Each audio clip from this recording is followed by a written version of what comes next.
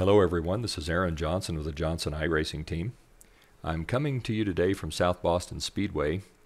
This South Boston is this week's track in the iRacing Legends Car Series. This is week number 4. It's the week of January 4th. And because I had a really good response to the video I made showing my driving line at USA International, I thought I'd do the same thing today at South Boston. I'll be driving the New Holland Equipment 00 car for this video. What I thought I'd do is I thought I'd show you my line complete with turn-in points and with where I get on and off the throttle. I'll show you some quick lines. I think a really quick lap here is anything under about 16.45. That should make you very competitive in most every split. If you want to run up front in the top split, you're going to need to get down into the 16.3s, but I think this line can help you do that. So I'm going to go ahead and turn the driving line back on for the purposes of this video. And we'll start out just by watching on TV1. We'll watch a full lap at South Boston. So South Boston's a lot like any of the other tracks in iRacing. You want to get up against the wall and then turn down into the corner and put two wheels onto that yellow line. If you can hug that yellow line through the corner, build yourself a setup that's going to allow you to do that, you can be pretty quick. All right, so again, down into the corner, hug the yellow line, up against the wall, and out. Now, a couple things to worry about here at South Boston. When you come out of turn 2 and you come out of turn 4, there are bumps in the corners.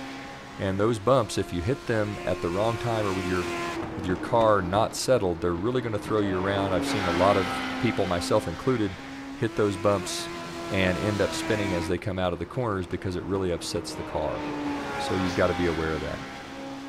So I'm running in the 16.3s here. I'm running pretty good speed, really pretty good lap times, and I'm pretty pleased with what I'm seeing. So let's hop in the car. We'll back up a couple of laps. We'll start here at lap 18. Let's hop in the car, and I'll walk you through South Boston. I'm going to back up just a little bit here.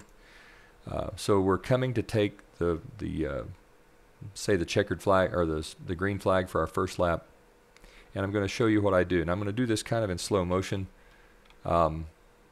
Right here, I start my turn-in as the start-finish line disappears through my driver's side window. When that line disappears, I'm beginning to turn in. You can see that here. If we back this up, I start my turn-in really just as the start-finish line begins to go underneath the hood of my car. So when I can see the start-finish line going under the hood of my car, I'm beginning my turn-in.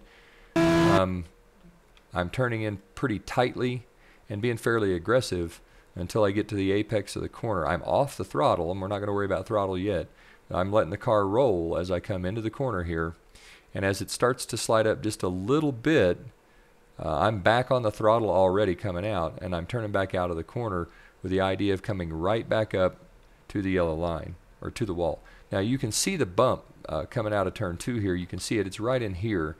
And if you're not careful, it's really easy to get the car upset and to spin around. So let's watch this full speed coming out. You'll see the bump. There's the bump. And you can see the car really banging around in that rough spot coming out of turn number 2. Now down the back straightaway. My turn-in point here is this Strutmaster's sign. And I start my turn-in just as the Strutmaster's begins to go past my right side A-pillar. So when the S hits my A-pillar, I'm starting my turn-in. By the time Strutmasters has disappeared, I'm fully engaged with the corner. So we can see this in slow motion. I'm turning in tightly now, and my goal is to get two wheels right down on that yellow line.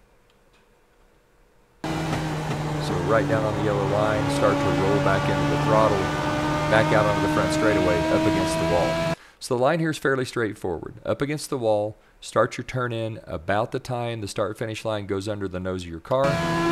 Turn down until you can get two wheels right on the yellow line. I pushed up there, so this is going to be a slower lap. Turn 4, start your turn-in as the Strutmaster sign disappears.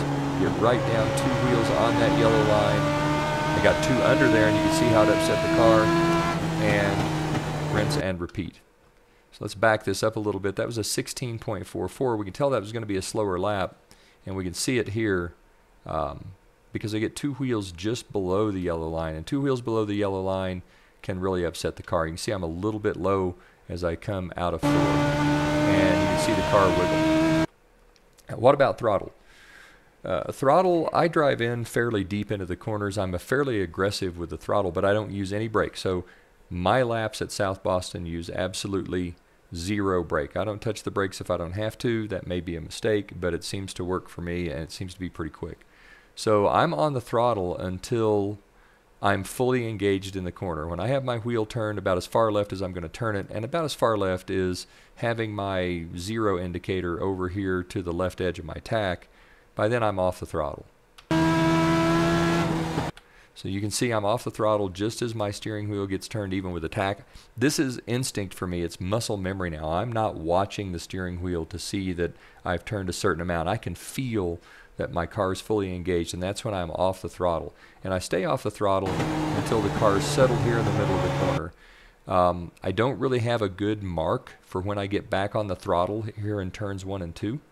But I can tell you that you can feel the car settle in and you roll back into the throttle. You can see here as I'm getting on the throttle, and I'll back it up just a little bit, I'm not using the throttle like a light switch. So this isn't off the gas and then mash it flat. This is off the gas and then roll into the throttle. Rolling into the throttle is critical to take care of your tires. So I'm going to roll into the throttle here, and I want to be pretty much fully on the throttle by the time the NASCAR sign here disappears out of my view. That's one thing that I do kind of notice. If I'm not on the throttle by the time the NASCAR sign is starting to disappear, I'm going to have a slower lap.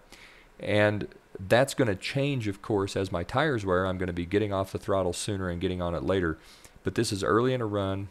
I've got 4 laps on fresh tires. This should be right at the peak of speed for the Legends car here at South Boston. So I'm going to come out of 2 onto the back straightaway. I've got the throttle matted. Again, I'm holding onto the throttle pretty tightly here. I start to let off. The same thing, just as I get into the corner. Here, when the wheel is fully engaged, you can see it again. I'm off the throttle just as I'm sort of fully into my turn. I let the car roll to the apex of the corner. Now here I do have a mark. I want to be picking the throttle up just as I get to this white line. I do have a mark in turn number 3 and 4, and I want to be fully on the throttle by the time I get to this line right up here. If I'm picking up the throttle just as I get to this line, and I've got the throttle completely engaged by the time I get to this line, if I can do that and stay on the yellow line here, I'm going to have a good lap. Little loose coming out. Still ran a 16.339, so that's a very, very quick lap. Let's back this up a little bit. There is one other thing that I watch for in this corner. When this, in turn number 1, when the lane dividing lines here, when these white dashes that divide the racing lane start to show up, that's a pretty good indicator of when to be off the throttle. I totally forgot about that. It's muscle memory to the point where I've forgotten that was one of my first marks. So when I come into the corner, I'm driving in, I want to be off the throttle about the time this mark disappears under the nose of the car. Roll back into the throttle in the middle of the corner, being fully engaged by the time the NASCAR sign comes up. Now into the corner, off the throttle, rolling back on just as that white line shows up, fully engaged by the time we get to the second line, back around to the start-finish line. So that's a 16.365 again, another pretty quick lap. Let's watch this from the chase cam. You can see how close I'm getting to the wall. Right down on the yellow line. You really don't want to go under it. You get 2 wheels under the yellow line, and I think it changes. I think it unloads the spring, the left rear spring, and I think that tends to want to put your car around. So right up against the wall, coming out, then right down onto the yellow line in the apex, then up against the wall down the front straightaway. A couple things to be aware of. One, South Boston changes shape just a little bit. We can see it right here. See that line right there? That's where the wall's actually coming in, and I feel like the lane's narrow a little bit. It's really easy to tag the wall here. You can see a lot of people have done it, and that if you're lucky, it only upsets the car, but what happens more often is you tag the wall and you tend to get turned into the inside wall as well, and that's bad for you and for everybody racing with you. So you have to be a little careful there, but right up against the outside wall, and then again 2 wheels down onto the yellow line and then back out onto the straightaway. Kind of see the same thing here, only not as sharp with the change in the shape of the wall, but it's very easy to tag the wall at South Boston. Let's crawl in and We'll run a couple of laps from the cockpit. I'm going to go ahead, you know what, let's go ahead and turn the driving line off so you can see this with the driving line off, see what this looks like. And then I think we'll be done at South Boston. So we're going to come out of 3 and 4. There's a little bump coming out of 3 and 4 as well. You can see it's right there. Up against the wall, off the throttle. Well, turn in, then off the throttle, right down onto the apex of the corner, rolling into the throttle. Now, off as we are in and off the throttle, we're going to be wanting to roll back onto the throttle as we see the first white line, then the second, back out up against the wall to run a full lap. So we're turning in as we get to the start-finish line. We're off the throttle just as we start to see that first lane divider mark, turning in at Strutmaster on the throttle with the first mark on the left, fully engaged by that second line across the racetrack. We've run several 16.3s in a row now. So we've got a pretty quick race car at South Boston. That's what it looks like to go around South Boston Speedway and to try to be fast doing it. A couple of other maybe quick tips and pointers. One, these cars really like low tire pressures. My tire pressures on this setup, they are 10 pounds on the left and 13 pounds on the right. Sometimes I run 14 on the right depending on weather conditions. The second thing is the cars are really tire sensitive. When I qualify, I scrub the tires, but when I'm getting ready for a race, if you watch me in a race setup, I don't scrub the tires. I feel as though scrubbing the tires may heat them up and may make things better for the first 2 or 3 laps. But I believe I've observed maybe a 0.05 of a second drop off at the end of a race, lap after lap, and that I don't see when I don't scrub the tires. So I don't scrub the tires. I don't swerve back and forth on those first 2 pace laps. The third thing, and this is a thing that I use in the Legends cars at South Boston, but you're welcome to build your own setup. My left front spring is the stiffest spring on the car. I feel like that tends to plant the left front, and in my experience, when my left front spring is the stiffest spring, my car tends to turn better through the corners. It's really easy to get loose enough at South Boston that you have a hard time controlling the car, and I feel like that stiff left front spring helps. Those are my tips and tricks for South Boston. That's how you run a fast lap at South Boston. That's the line that I run when I race here.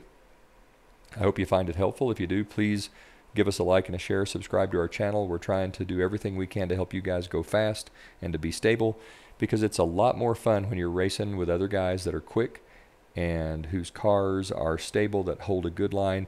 It's easier to pass a guy that's not all over the track, and it's easier to race door to door with somebody. That's the funnest racing, is when you're door to door and nose to nose as you come across the start finish line. For the Johnson iRacing team on the Johnson iRacing Network, this is Aaron Johnson saying, go fast, turn left, have fun.